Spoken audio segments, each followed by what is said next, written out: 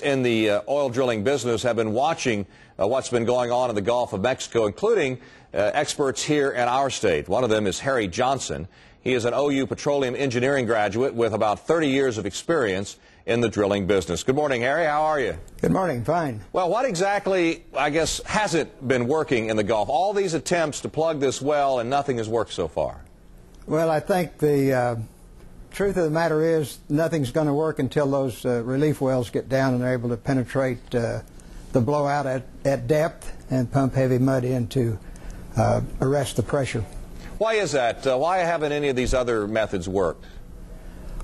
Well, first of all, I think we don't know the total damage to the seafloor equipment, and you have to be very careful because if they were to knock the seafloor blowout preventer off, then you would probably have about a pipe that's about a foot in diameter, wide open from the reservoir to the bottom of the sea.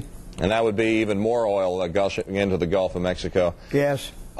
This method they're going to try today, cutting these pipes, what exactly will we be looking at in this newest attempt?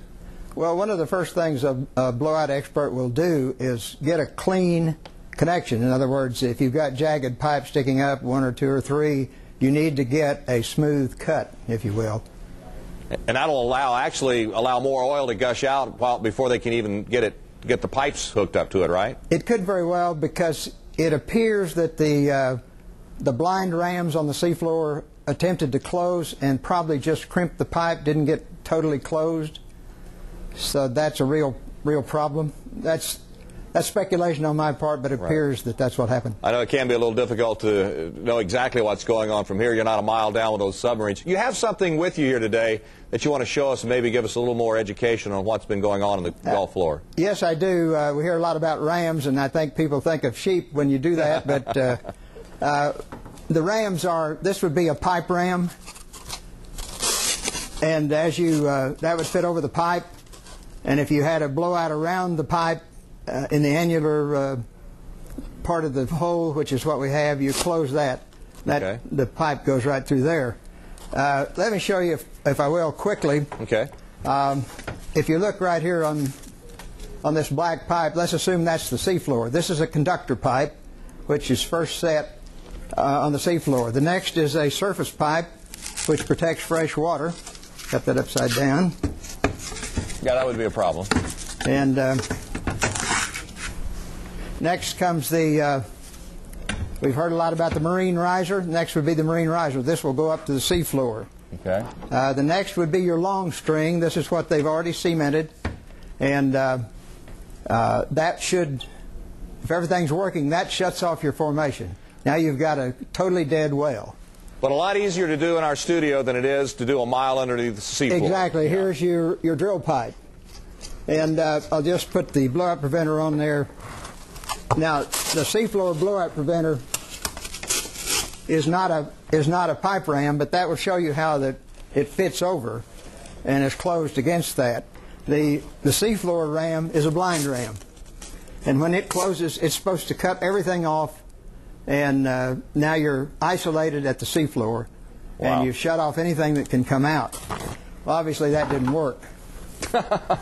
Obviously it did, but again, dealing a mile underneath the surface of the water, trying to do all of that with the sea pressure and the pressure of the oil and natural gas coming up out of the hole.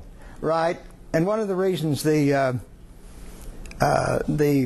top kill did not work, your seafloor pressure right there is probably 2,500 pounds per square inch, and I would guess that well at the seafloor is probably flowing at somewhere between 5,000 to 10,000 pounds per square inch.